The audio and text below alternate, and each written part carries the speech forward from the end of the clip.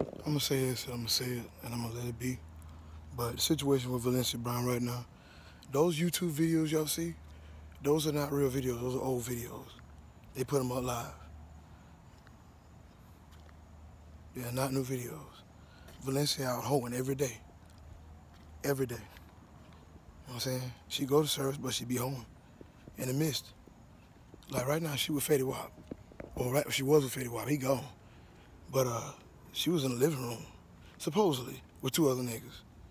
You know what I'm saying? I could see maybe she was in the back room, but she's at home because the car is here. But that's all she's been doing. Folk lying saying she got decapitated. She never did get decapitated. You know what I'm saying? She is a prostitute. I never knew this. People was giving me hints, you know, but the Lord told me this.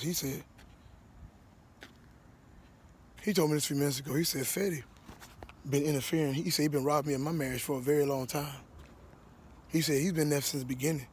And I said, I was listening to my spirit. That's confirmation, because different ministers were telling me some young light-skinned dude was, you know, interfering. Then we was on the phone talking one day. She couldn't get off the phone, telling me some other minister, confirmation. I prophesied to him at midnight down in Charlotte. Said he's an apostle.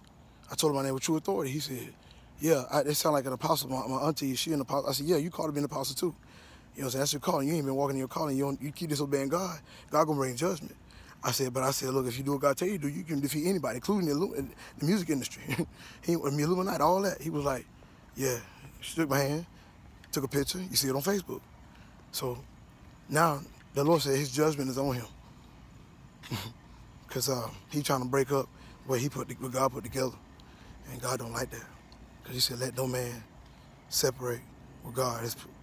Let no man put asunder what God has put together. 3-string cord is not easily broken. Just because the cord is broken, I mean, God did it. And if God didn't do it, then you're in trouble. It's on.